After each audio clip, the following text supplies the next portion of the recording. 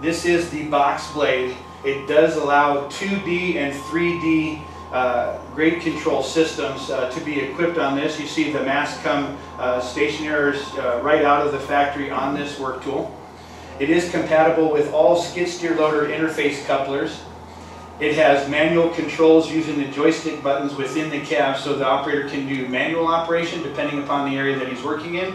And when he gets into the area that he can actually engage that 2D or 3D system. You see the machine in front of you right now is utilizing the 2D AccuGrade laser system. So we've got a tripod located on the other end of the arena.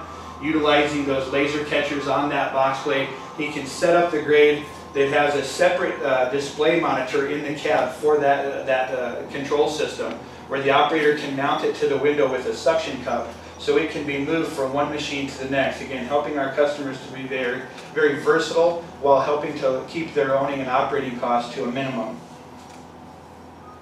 This box blade does have a rolled moldboard on the front and rear, so you notice as our demonstrator instructor, Mr. Eric Esposito, as he was pushing that material forward, cutting edge on the rolled moldboard on the front, cutting edge and rolled moldboard on the back. So as he's making a pass to the back, he can maximize his productivity because he's making a cut and a grading pass going forward, and at the same time he can move over and make a grading pass in reverse, utilizing that box blade and 2D system. Excuse me.